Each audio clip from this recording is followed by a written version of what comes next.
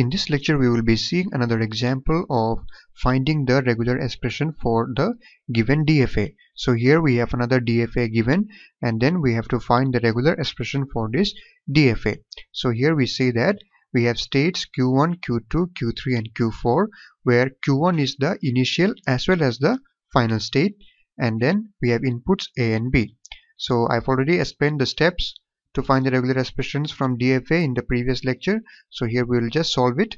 So first of all, what we have to do is we have to write the equations for each of the states. So let's start with Q1, which is our initial as well as final state.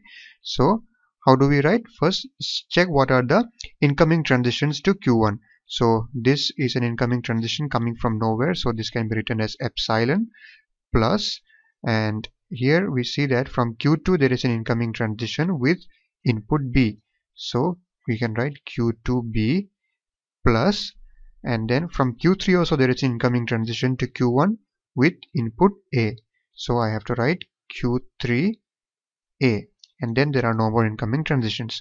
So this is the equation for Q1, and let me call it equation number 1. Now let's do the same thing for equation number 2, that is for Q2. So in Q2 we see that there is only one incoming transition, that is from Q1 with input A, so we can write it as Q1 with input A, and there are no more incoming transitions to Q2. So this is equation number 2. Now let's do the same thing for Q3. So for Q3 also we see that there is only one incoming transition, that is from Q1 to Q3 with input B. So since it is coming from Q1, I will write Q1 and input is B. So this one, let me call it equation number 3. And let's do the same thing for Q4. So in Q4 we see that there are incoming transitions from Q2, Q3 and also from Q4. So let me first write the one for Q2. Q2, it comes with input A plus, from Q3 it is coming with input B, Q3 B, and for Q4 it is coming with both input A and B, so we have to write Q4 with input A plus Q4 with input B. So this is equation number 4. Okay, so now we have written the equations for all the states. Now let us try to take this final state and try to simplify it. The final state is Q1, so that is equation number 1 I take, and that is Q1. And what is Q1? Epsilon plus Q2B plus Q3A. Now we see that we have Q2 and Q3 over here, and this Q2 and Q3's values can be substituted from equations 2 and 3. So let me put the values. So let me write here, putting values of Q2 and Q3 from equations 2 and 3. So how can we write this? Q1 equal to, this epsilon will be as it is, epsilon plus, now Q2 can be written as Q1A, and this B can be written as B itself, plus Q3 can be written as Q1B, and this A I'll write it as A itself. Okay, so now we get this, and from here I see that I have Q1, so I can take out Q1 common. So epsilon plus, let me take out Q1 common. So what do I get? I get AB plus BA.